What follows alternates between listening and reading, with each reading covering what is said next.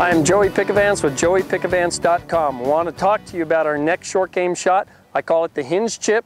This is the workhorse of the group. This shot can be played from a variety of lies, whether it be from a good fairway lie or in the heavy rough around the green side. In fact, this is the shot you got to hit when you're close to the green, but in the rough situation where the ball is down.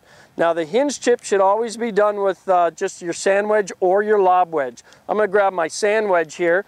The setup is almost identical to the chip basic, where I grip down on the club, stand up to it with the right, normal, correct lie of the golf club. So if you remember in the chipping, we stood more upright and tall. With the Hinge chip, I go ahead and use the standard lie angle of the club. So I don't stand taller and more upright. But I step out with my left foot, same amount, 8 to 10, maybe 12 inches. Keep my weight on the left. Hinge a little bit more with the wrist action as I go back through, but turn through just like it's a chip. Therefore, the hinge, chip, stroke. Now this breaking of the wrist slightly during the backstroke helps me steepen the angle of attack. It does two things.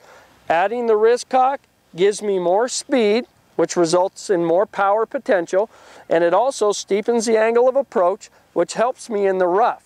So when I got to get down on that ball to get a cleaner shot, okay? So to hit this shot, grip it down. I like to lay the face slightly open, about a degree or two, just to activate a little bit of bounce, especially off some of these tight lies. Set up to the ball with the right lie angle, step out with my left foot, add a little hinge, turn and go with it. Now that's a hinge chip. There's no releasing of the hinge. That goes into the next category shot. So the hinge chip can be played very close to the green, especially if you need some stopping power through some more elevation.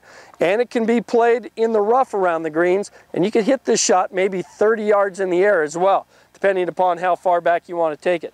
So hinge chip. This is still a hinge chip. That's just a longer one, so I would be loading more into the backstroke. Get this shot down. This is a workhorse of the group.